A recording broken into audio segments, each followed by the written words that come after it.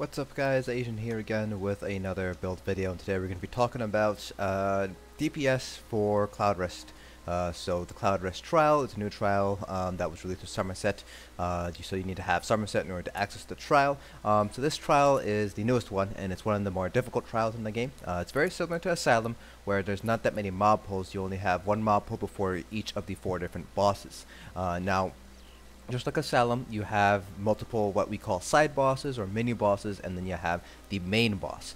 So in Asylum, you had Lotus and Felms with as the 2 side bosses, and Ohms as the main boss. In Cloudrest, you have Zamazha as the main boss, and then you have Gallenway, Sororia, and Reliquant as your side bosses. And you can do any configuration, so much like you can do Asylum +0, +1, +2. In Cloudrest, you can do +0, +1, +2, or +3. So that is kind of the gist of Cloudrest. Now, a lot like Asylum, Cloudrest generally favors Magicka DPS versus Stamina DPS. So this particular build is going to be focused more on Magicka DPS. So right now I'm on my Nightblade on the PTS because I don't really play my DPS in the Cloudrest. When I run Cloudrest, I tend to play tank, so I'm on the PTS here today. So this is very specific to Nightblades, but I'll go over kind of what you should do if you are bringing something like a Sork, for example, or a Magicka Templar, or any other class. So starting things off here in terms of gear, the gear pretty much stays exactly the same across all your various builds. So you're always going to be using something like Sororia, either perfect or imperfect, and Mother Sorrow if you're a Nightblade or a Templar, or a Burning Spellweave if you are a Dragon Knight, Sork, or Warden. Wardens can also use Mother Sorrow pretty well as well.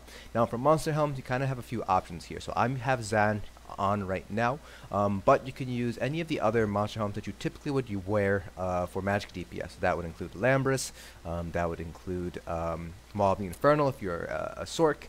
You can even use Valken Scoria or Narineth. Those are all pretty good choices. Zan is obviously going to be the most powerful, but because Zamazha moves around a lot, you might want to do something like Scoria instead, or Maw of the Infernal. It's kind of up to you which one you prefer.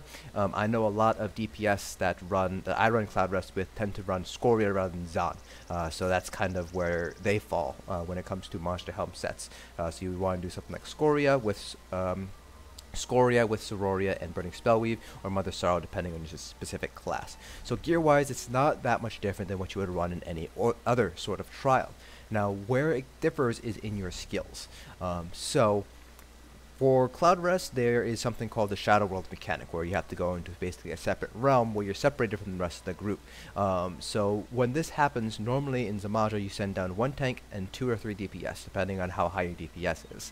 So that means you're not having a healer. Now, some groups will send a healer down there, other groups won't. But most groups will not send the healer down. They'll instead keep the healers up top in the real world. So, you're going to want to have some form of self-heal, and ideally some way of healing other people, because you won't have the healer downstairs in most instances. So for example, as a Nightblade, this is what I would use as a bar if I were to DPS Cloudrest. So I would have Impale, Funnel Health for the healing both to me and one other person. I have my Shield, Dampen Magic, Merciless Resolve, Inner Light, and Fiery Rage. So I have my Siphoning skill, Funnel Health, and I have my Destro ability here, Fiery Rage. Now my back bar is where things get a little bit different. So we have Elemental Drain, because again, you won't have a healer downstairs, and your tank is going to be busy tanking the Shade of Zamazha, so he won't necessarily be able to put Elemental Drain on all the crystals down there. So it's important to have at least one person running Elemental Drain downstairs for the Major Breach as well as the minor Magicka Steal. It makes a really, really big difference when you're going downstairs, especially if you have a lot of Magicka DPS. And then you have Blockade. Now, instead of Twisting Path, I have Refreshing Path because that is an additional heal. Doesn't do as much damage, but you're going to want that heal downstairs. So that's why I'm running Refreshing, not Twisting. Then Siphoning attacks, Channel Acceleration, because the Zamazha moves around a lot. Traps not necessarily the best option, plus you're going to be sprinting around if you're in the Shadow Realm. And then for our ultimate, instead of Soul Harvest, we have Soul Siphon instead. The main reason why we're using Soul Siphon is because during Execute, Zamazha will place Baneful Mark on the main tank and the 5 closest people to her. So you're going to want to heal yourself all the way back up to full in order to get rid of Baneful Mark. So Soul Siphon is a pretty strong healing ultimate. It also has a synergy that allows whoever activates it to heal for the amount of damage that they deal. Plus, you also gain Major Vitality, which increases your healing with Seed by 30% while you are in that area. So It's a pretty strong ultimate to use, so that's why we're using Soul Siphon for execute. Now obviously, if you feel like you have enough healing already, you can use Soul Harvest instead, or if you're using Master Architect, for example, instead of Sororia, you might want to use Soul Harvest instead, but usually you'll be going Soul Siphon instead. So kind of the general takeaway as a DPS in Cloudrest is you want some form of self-heal. Ideally, it also heals somebody else, and then you want a healing ultimate. So for Nightblaze, that would be Soul Siphon. Now, if you are a sorcerer, obviously you're gonna pets are okay to use in Cloudrest, so you can go with the Matriarch. You can go with a pet build, so you have the little scamp following you around. So obviously Matriarch would be the best option for Sorc because it heals 2 people. And then for your healing ultimate, you're going to want to use something like Absorption Field. So Absorption Field is a morph of negate magic that heals instead of damages. So that's what you would use instead if as your healing ultimate. So you would use that instead of the Storm Atronach, just because you do want the Destro ulti for cleaving down adds, as well as a pretty strong burst. Now you could also swap out the Destro ulti, so that way you keep the Atronach in case you want to give your allies Major Berserk. That's kind of up to you and what your raid lead calls for. Generally speaking, for things like Cloudrest, just because you have a monstrosity that spawns after every Shadow Realm, Destro ulti is going to be a little bit better because you're able to, at the very least, move it around a little bit, and you'll be able to cleave down if you're doing +1 or +2 or +3. You'll also be able to cleave down the mini boss as well, versus the Atro, which is pure single target. So that kind of is the trade-off that you're making there. The most important thing as a Sorc is, again, you want to make sure you have your Destro ability on each bar. Now for Magflowers, you obviously have the Magflower Healing Ultimate Remembrance, so that's what you would use. In terms of healing, you can always have Breath of Life. You can always just slot it and use it whenever you need, or you can use the Clappy Heal. I forget what it's called. Hasty Ritual, I believe, is the base morph, so that's another option that you could use. It's a lot more expensive than Breath of Life, though, so that's something to keep in mind. And you could also use something like Ritual Retribution if you'd like, but that is a very limited field. In terms of Warden, you can use something like the Lotus Flower. I forget what the morph is called, but it's in the green balance tree. You can also use something like Leeching Vines or Enchanted Growth or Budding Seeds. So you can use basically any of the abilities under the green balance line as a Warden. And then your healing ultimate is obviously going to be Trees. Now, because you won't be able to use the Bear ultimate, most groups do not bring a Magicka Warden because non-pet Magicka Warden DPS is not quite up to snuff, so it's a little bit harder to do very good DPS as a Magicka Warden. And finally, for Mag Decays, you don't actually have any healing ultimates that are class ultimates, so your best ultimate to use would be something like Reviving Barrier instead. So that's the only ultimate that you can use. And then in terms of healing, you can swap out Flames of Oblivion for something like Cauterize, or you can swap out what's it called? Eruption for Cinderstorm. It's kind of up to you. It will be a DPS loss no matter what, because neither of those two morphs will do damage, Cauterize or Cinderstorm, but you do need that additional heal. So if it were up to me, I'd probably swap out Flames of Oblivion for Cauterize. It is a pretty good burst heal. It's not necessarily going to be as reliable as the Matriarch or Refreshing Path or Funnel Health, but it does give you a little bit of a heal there as a Magicka DK. Typically speaking, though, Magicka DKs will not be sent down because they are melee, not ranged. And typically you send your ranged DPS down before you send your melee DPS down, because there's a lot of running around that you have to do.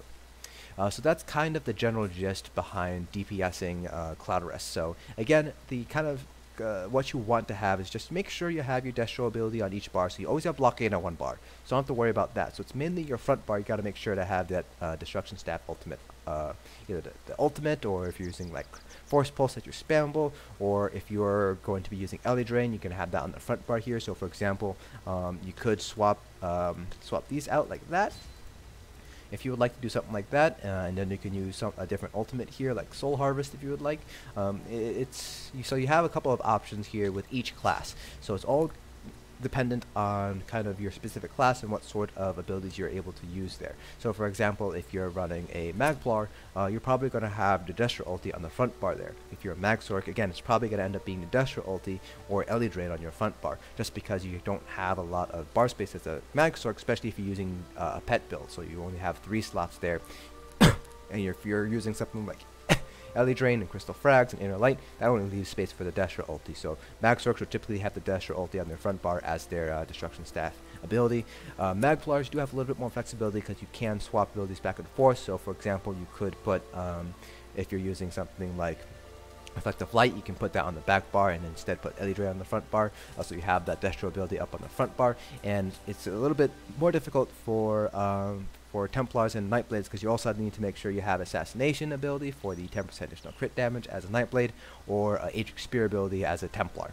So for example, you would have something like Shards on the front bar, and you would have Crescent Sweep on the back bar. So that's one thing that you could do as a Templar. Again, it all is going to depend on how your bars look like. A lot of groups are taking more Magicka Sorks and Magicka Nightblades, so you have something like one Sork for each group, and then you have Nightblades for the rest. It's kind of up to each group there how you want to deal with it. So again, the most important thing is maintain your passives and make sure you have a self-heal. Ideally, it's heal somebody else as well. So that's basically how you want to approach DPSing as Cloudrest. Now, there aren't really any super hard DPS checks. The only hard DPS check is downstairs. You have to kill all the crystals in order to get the orbs to spawn. So that acts as your DPS check. However, if you're kind of failing to meet that with 2 DPS, you can always send down 3 DPS. It's kind of up to you. You typically have 7 DPS when you're running Cloudrest, because you have 3 tanks, 2 healers. So you can send up to 4 in one group and 3 in the other if you want to send all your DPS down in one go, because you can't go one after another. You'll have to alternate. So if worst comes to worst, you can send 3 and 4 or 4 and 3. So that's kind of how you can meet that DPS check of the Shadow Realm there. So even when you're using something like Refreshing Path, or you're using a Remembrance, or a Healing ulti instead of Soul Harvest, you're still easily capable of doing more than enough DPS. You've seen videos where I've done builds with off-meta gear, and you're still able to pull very good DPS, so it's kind of the same concept here. You're still able to perfectly meet the DPS checks required, even if you are using different skills.